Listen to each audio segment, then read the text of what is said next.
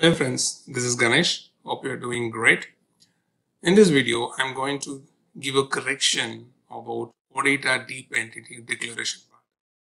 Video number 6 about deep entity. I have explained and showed you how to add a deep entity structure in MPC extension class. And in the same video, I mentioned if you add anything deep entity, MPC extension class and regenerate your OData project, the data getting erased, the code getting erased. We have seen that also. So found a solution for that, because every time if you regenerate the deep entity getting erased, you take a backup and going for after regeneration, just go and copy and paste the code is not a right way. So today I'm going to show you both the scenarios. The first scenario, if you add it this way, automatically whenever there is a generation happen, regeneration of the data project, the code getting erased, scenario 1. Scenario 2, solution for that. So if you follow the step 2, scenario 2, then you don't worry about it. Whenever you do the regeneration of the project, it won't delete anything from your MPC extension class. Okay. So this is the correction video, I can say, for video number 6 in OData Service playlist. So get into SCGW, create a project. I'm not going to create any project with full deep entity because you know about that.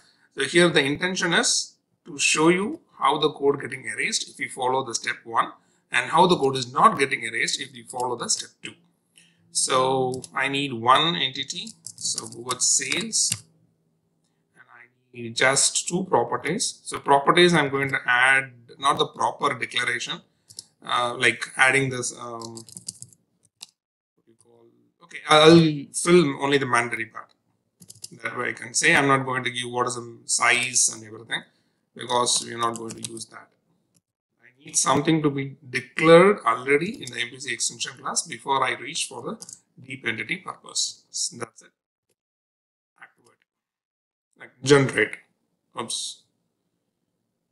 Sales is not a unique to the parent.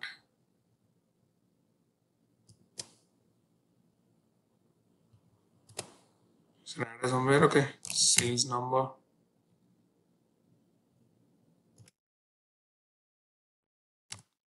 Okay. So probably because I generated and deleted the same project name like CJI underscore deep, and it has a property of sales. So probably the name of the entity sales as well as the property also sales. That could be the reason. I'm not sure. Because it says sales here and sales here, probably that would be the reason. So now it's generated. Now go to the artifact.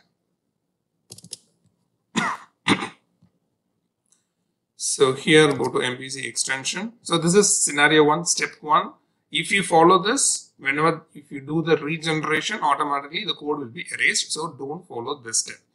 So go types. This what the step 1 was explained in my video 6 as well. So go down. Yeah, these are the things, right?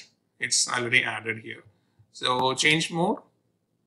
I am an extension class, MPC extension class. And I explained just use any one of the button, like existing declaration, use any one of the button. So this is the way you should not do that, but I'll do that and show you. So go here and change mode. Okay, this is the one.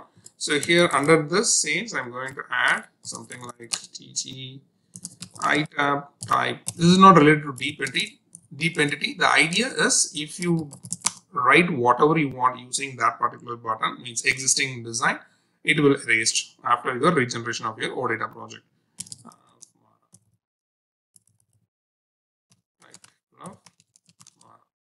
Okay, so let me save this. Toward it. So my name is itab. Okay, so go back. And you can see the itab listed here. So it's listed here also. Right? It's good. One more activation in the global level. Now go back and regenerate your project.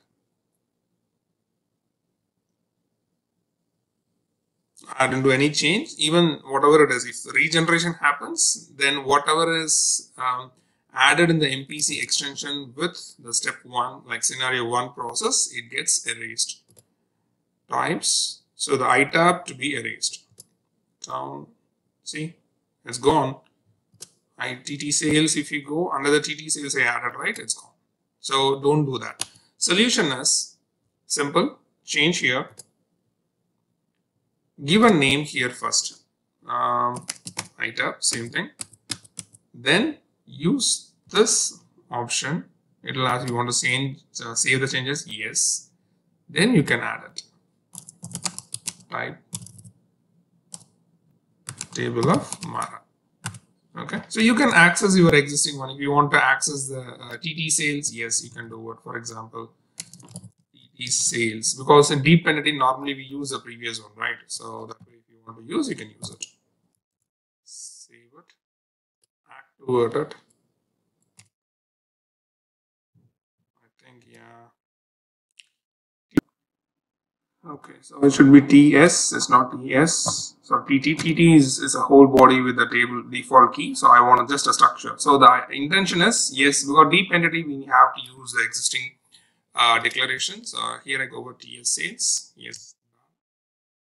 Afterward, then back. So here you can see the item now. And again, regenerate. So the expectation is whatever we declared under MPC extension in the types tab, it should be there even after regenerate your OData project.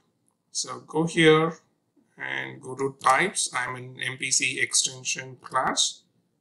So here it is item. And you can find the differentiate in the color. It's little blue and this is black, whatever you declared. Okay. So please follow step number 2 or scenario 2. To declare anything in MPC extension class. Mostly this part we are using in the deep entity. So if you want to create a deep entity structure, please use it. Step 2, just add the name first and use this button, go ahead and don't follow whatever I explained in video number 6. Okay, this is a small correction, so sorry for the inconvenience if anything is caused. Thank you so much for your time and see you in the next video. Bye.